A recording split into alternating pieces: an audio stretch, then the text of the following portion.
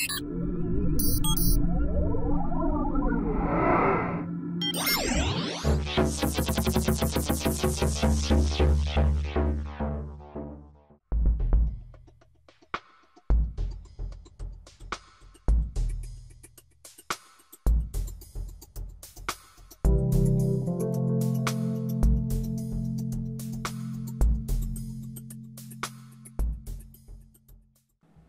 the last video, I created a chorus I liked, but then when playing the introduction followed by that chorus, I felt it didn't sound cohesive.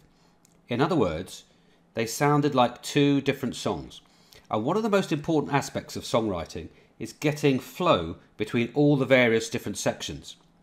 So in this video, I'm going to suggest another way to create your chorus. One of the really cool things about BandLab is that it keeps all your revisions and all your saved versions so that at any time you can revert to an earlier version. So that is what I'm going to do here. Effectively, I'm going to roll back the clock to a point where I just finished the introduction. Click on Exit Mix Editor in the top left-hand corner.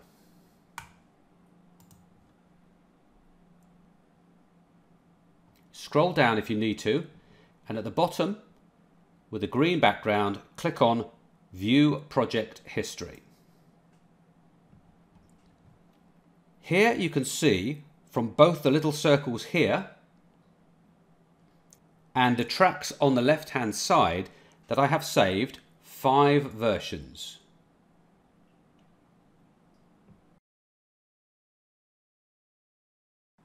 If we press play on any one of these versions, we can hear it. This is a really helpful record of our progress, and if you're a student, you can also demonstrate to a teacher or assessor how you put your song together.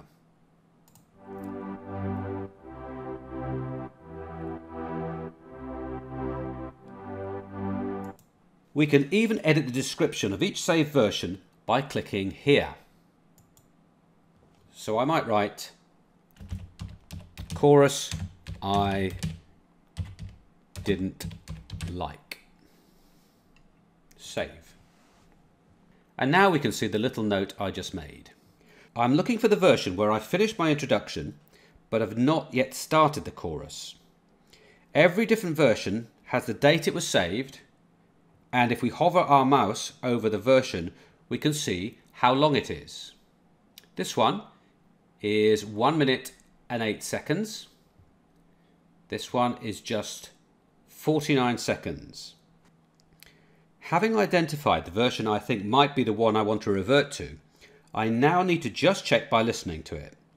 But rather than listening all the way through, I'm going to press play and then click on the waveform just before the end.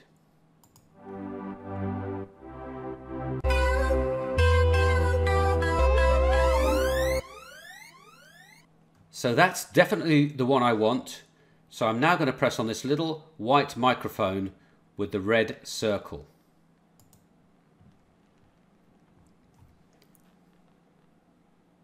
And now I'm ready to continue the chorus.